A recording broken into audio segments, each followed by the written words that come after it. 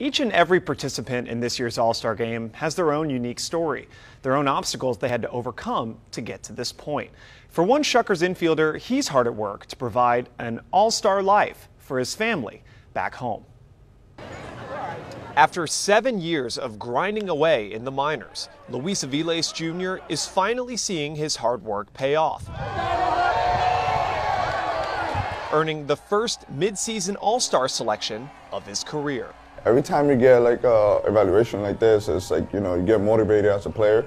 That's just like a little motivation to keep working hard and, just grinding it out every time we get out there on the field. But Aviles finds far more motivation from a source much closer to home. When I left Cuba, it was one thing that I told my mom, I'm going to work so hard that I'm going to get you out of Cuba. You and my little brother, because my little brother is still back at home. Growing up in Havana, Cuba, Luis Aviles Sr. dreamed of a better life for his son, entering the nation's lottery for the chance to win a visa to the United States. And then in 2000, I think it was 2005, my dad ended up winning it. And the whole family that was listed on the paper, we were able to come to the United States. How big of a transition was that for you? Oh, it was really big. It was really big. I think it was like when I was 11 months here in the States, I started telling my dad, hey, I want to go back to Cuba. Like, I don't want to stay here anymore. The English is like really hard to learn. And I feel like a year after, when I started playing like travel baseball, everything got easier. As Aviles slowly settled into life in Miami, a promising future came into focus. When did you first think that this could be a possibility for you, that baseball could be your profession?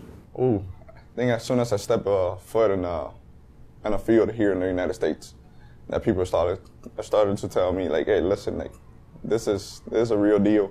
Drafted in the 30th round out of high school, Aviles got to work turning his dream into reality,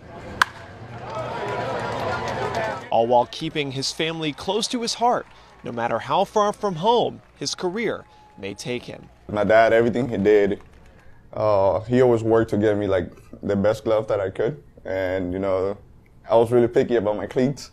So he always, he was always working to get me all the equipment that I needed to play baseball. So that's something that I really appreciate from my dad and my family. Everyone that put, something just to make it happen. Aviles will be one of 9 Biloxi Shuckers taking the field tomorrow for the All-Star game.